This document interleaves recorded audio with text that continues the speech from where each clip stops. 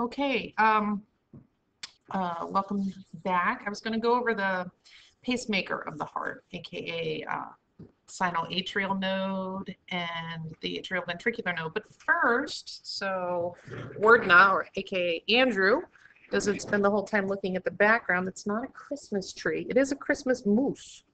My moose is still out that says Merry Christmas, but it's just a ficus tree. And this is my office. Can't really see what you're seeing. Oh, that's me. That's my dog, Lightning. Woohoo!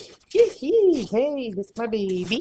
My baby. Oh yeah. Okay. And let's see. Then there's this side of. Oh, hit myself. There's this side of the office which has a bookcase, and that's Isaac and Zoe's desk over there, which is a red chair and a black chair, and that's my refrigerator in there, the kitchen.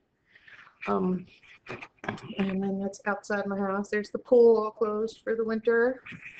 And there's some neighbor kids playing on the basketball hoop because it's really tall. Okay, so now let's get to work. There's your tour, Andrew. Move that over so you don't have to have me in the whole picture. And here is an image from your textbook. It's pretty good. The heart has unique fibers that are they're what's called autorhythmic, A-U-T-O, rhythmic.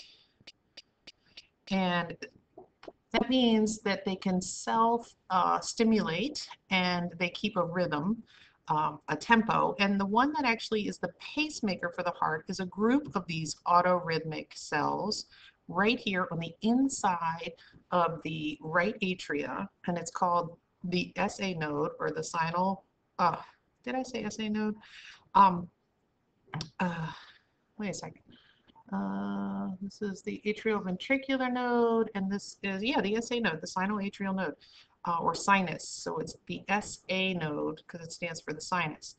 And what it does is it actually creates the electric signal that then, from this point forward, let's go all the way down there, it spreads it across the top half of the heart down, and that's what this is showing you right here.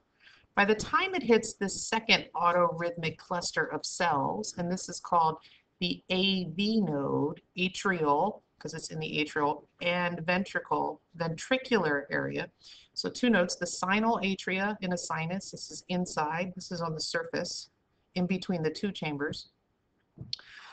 It will stimulate these autorhythmic cells, but there is a 1/10 of a second difference. So, where am I? 0.1 second delay. And that's just enough time for your atria to empty. So now this guy will send the signal down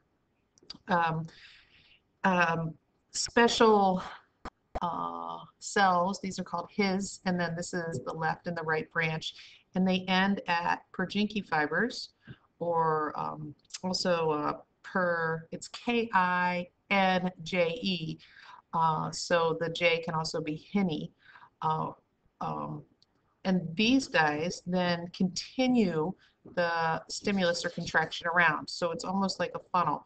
This guy gets kicked off, you have that delay, it gets sent down to these fibers, the apex of the heart, and then the heart muscles contract from the bottom up, shooting this out. Now notice that delay is critical, that we don't have this pushing before these close. So you can see they're getting closer together, closer, boom, close, and now this contracts. And it corresponds, I like how your book did it, with the normal beep, beep, beep, beep, beep, beep that you see at the hospital.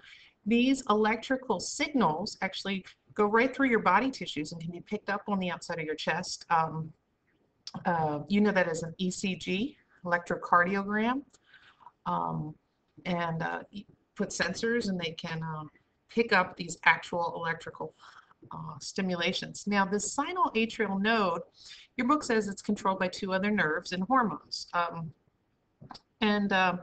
It doesn't go into great detail right away, but we'll get there. One thing I did want to show you, remember we looked at cardiac muscle, and so you have the sinoatrial node and the atrioventricular node, But the reason they can perpetuate the signal throughout the heart is because the cardiac muscle has these intercalated discs, right? And these are what help transport the electrical signal from cell to cell. This is your nuclei. And we still have actin and myosin. All muscle cells have the actin and myosin sarcomeres. But the way they form Fitz function, these intercalated discs help transmit the electrical signals through all the heart muscle. Now, this is not in your book, but this sinus or sinoatrial node, so this is the SA node, and the atrioventricular is in this one, it's further down. But the hormones that the sinoatrial node is sensitive to is adrenaline. Adrenaline comes from your kidneys.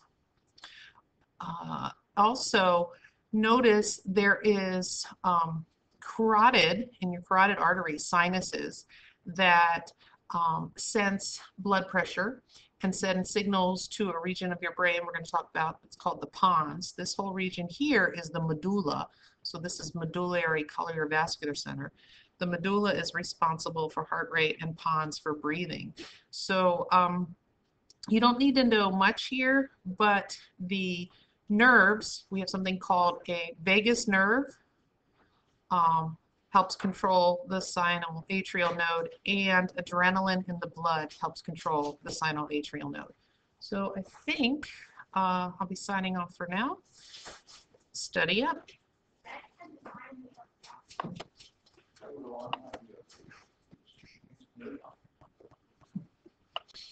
Okie dokie. Okay, great. I can't stop the recording. We could go on forever like this. Let me try this. I want to stop the recording. This computer has just been acting funny all day long.